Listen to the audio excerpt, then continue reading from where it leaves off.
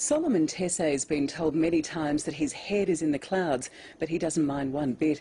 The teenager who fled Ethiopia for a new life in Melbourne is building his own aircraft in the family garage.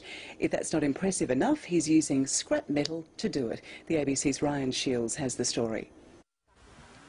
When Solomon Tesse and his parents fled Ethiopia as refugees and eventually settled in Melbourne 10 years ago, they told him to aim for the sky, but they didn't expect he'd take the advice literally. I've always been inspired by small aircraft, fuel-efficient airplanes, and yeah, I just wanted to build one of my own. And its parts have come from a range of places. Just find them on the road.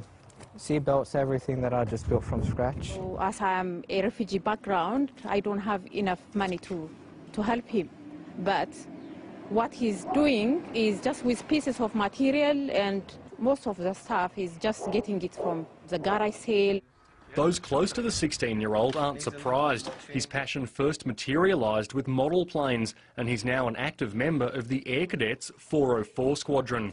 After a year and a half's work, the plane is nearly complete. When the plane is complete, Solomon will be allowed to fly it without a formal pilot's licence. The only restriction being he won't be allowed over built-up areas. Aviation groups say building a plane from the ground up isn't easy, but something that requires brains, skill and dedication. For a gentleman of his age, he's done extremely well. Look, a good mechanical and aptitude is, he must have some sort of love of aeroplanes to be able to have designed something like that. And Solomon is already setting himself new goals. Be a pilot, and I'll probably build and design aircraft of my own one day as well. Bigger ones. The sky's the limit. Ryan Shields, ABC News, Melbourne.